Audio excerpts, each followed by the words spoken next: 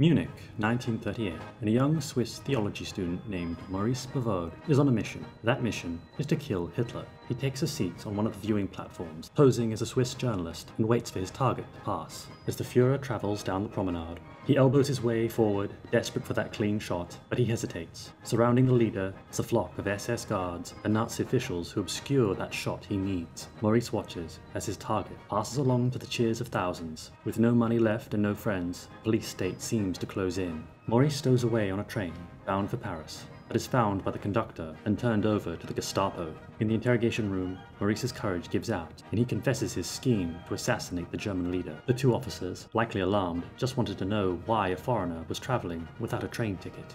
Sadly, Maurice Bavaud did not last long. The Reich's punishment was brutal and swift. However, a monument now stands to his bravery in his native Switzerland, the sacrifice of one man and the shot that he bet his life on.